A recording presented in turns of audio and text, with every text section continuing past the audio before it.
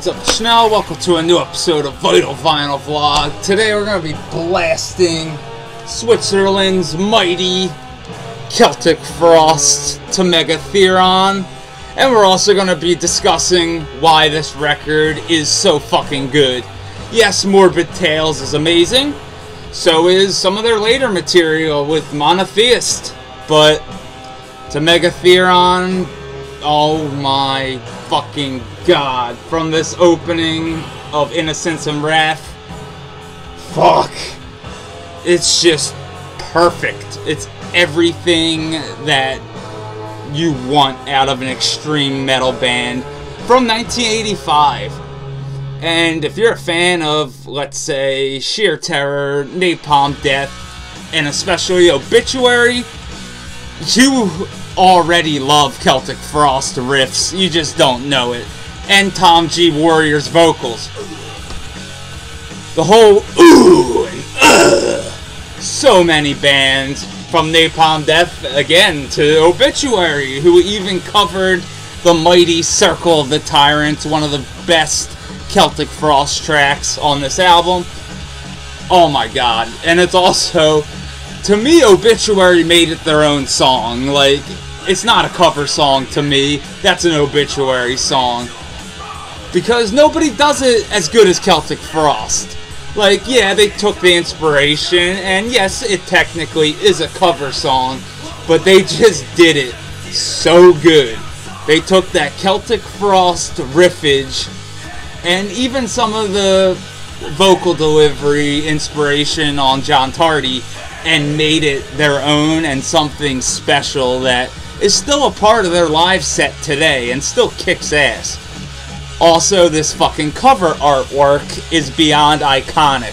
I know it's not as iconic as Morbid Tales, but I, Satan by H.R. Giger, like, fucking A. One of my favorite Giger pieces, including the centerpiece, but I'll get to that in a second. There's something really, really cool here. I just have to find it real quick. There's so much stuff in here, it's insane. Like, I have one poster of the band just hanging up over there, but here's a nice, again, I, Satan by H.R. Giger, awesome poster, and it's even more cool because it gives you, well, Satan I'm sorry, but painted by H.R. Giger, 1977, but it will give you the actual, like, proportions. 100 centimeters times 70 centimeters, and this is work number 324. Awesome stuff, like, seriously. So fucking sick. And it just gets better and better, because this is a double LP when it doesn't need to be, and oh my god, did they do a bang up job with what they added on the bonus tracks, because you get the Emperor's Return EP, and it's just amazing sounding. Like, you have Circle of the Tyrants, Visual Aggression, Suicidal Winds, and then Journey into Fear, which is just an Emperor's Return EP sessions track. But then on the D side, you get Visual Aggression, a 1988 remix, and Return to the Eve, a 1985 studio jam. But over here on the actual album, we have Innocence and Wrath, which we're listening to now, followed by The Usurper, Jewel Throne, Dawn of Megiddo, Eternal Summer, Circle of the Tyrants, Beyond the North Winds, Fainted Eyes, Tears in the Prophet's Dream, and Necromantical Screams.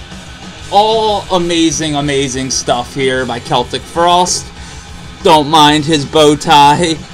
It's sick. They got all this clothing at some boutique. They actually thank the place in here. Yeah, Celtic Frost is supported, that's equipment-wise. Here it is. Celtic Frost clothes and image supply exclusively by Boutique Ripoff in Zurich, Switzerland. Additional support by Boutique Belziza, also in Zurich. And this album was recorded in memory of the Great Mercury and Gemini space programs and especially in the memory of Gus Grissom and Apollo 1. And this was released on the mighty Noise International Records, who also did such amazing releases like Coroner R.I.P., who used to be Celtic Frost roadies. But to Mega Therion, let's get into this bad boy. First off, I love Celtic Frost's fucking logo. We are listening to the first LP, side 1. And there's just so much stuff on here, like credits, road crew, all sorts of stuff. And then even the 2017 reissue credits. But the real banger in here is the book. But real quick, I want to show you one of my favorite, again, H.R. Giger artwork. This is Victory 3, printed by H.R. Giger, 1981 to 83. And again, the proportions, 70 centimeters times 100 centimeters. And this is work number 510. And this is very, very biomechanical and very, very H.R. Giger. If you've ever seen the original Alien, yeah, he did all that stuff. He's the reason that xenomorph looks so goddamn erotic and fucking weird and biomechanical, because that is his style, and he does it better than anyone. When it comes to biomechanical artwork, nobody fucks with H.R. Giger. But now, riff-wise, as you can hear, and just musically, this record is thrashy as hell, but at the same time has all sorts of like first wave black metal subject matter and all that. But when it comes to the riffs, I feel like death metal took more from Celtic Frost.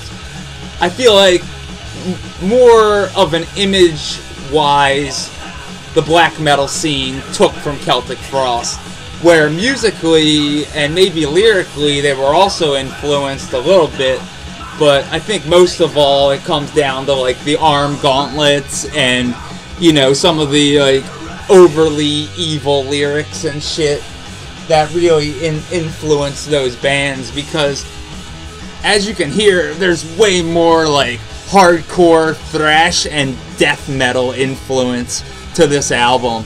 To Mega Therion's just one of those releases that to me is like a boat that launched 1,000 other ships.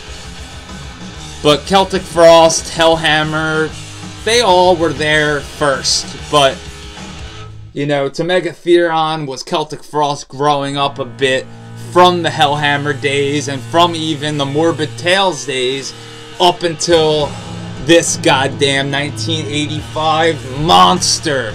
And this book right here, it's seriously insane. You have some art for the Tragic Serenades, along with the Emperor's Return artwork. Rest in peace, Martin. Awesome promo photo. I know it's kind of silly, but I feel like it's awesome. Here's one of my favorites and one of the more infamous. I'm sure most of you have seen this photo of Celtic Frost because it's fucking classic. Like, I don't know, it's just an amazing photo. Along with Tom G. Warrior just fucking thrashing along with this fucking show flyer. I can't imagine how hard it was to get shows booked in Switzerland in the 80s. It was probably next to impossible, especially if you looked like you were straight out of the Lost Boys. But rest in peace, Martin Eric Ian, for real. Amazing, amazing dude. He didn't play on the full album, but I think he wrote some tracks, and I know he plays a lot on the C&D side of things, but yeah, like Jewel Throne has Martin on bass. But like, there's all sorts of cool stuff, even though this is repeated a couple times, which I thought was weird. There's a personal view of To Mega Therion by Xavier Russell, and this repeats itself on a couple like of the vinyl sleeves and other stuff. It's pretty cool. And here's Tom G. Warrior on stage during the World War III festival in Montreal, Canada. So they were already getting international fucking fame by 1985. Here's another image of the gatefold art by H.R. Giger. Same photo, just in the middle of the book.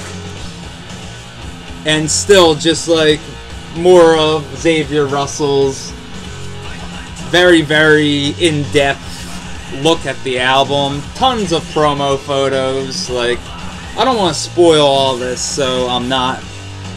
But here's a sick photo. You have Martin wearing this like sick vampire suit and fucking Tom Warrior doing what he does best.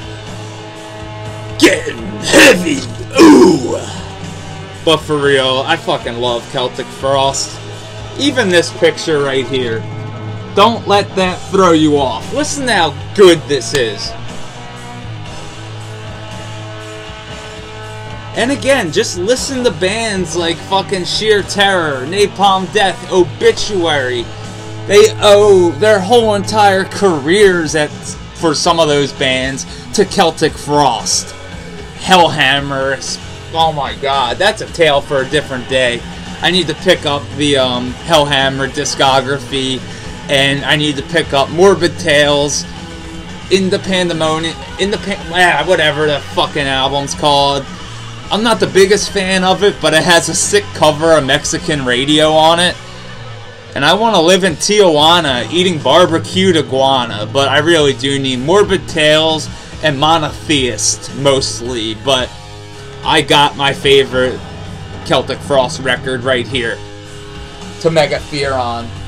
And like I said, this is something very special to me, something I hold very close to my heart. As a metal fan, and just as a fan of music in general, this is killer shit. And if I had to pick some favorite tracks on here, this is gonna be tough.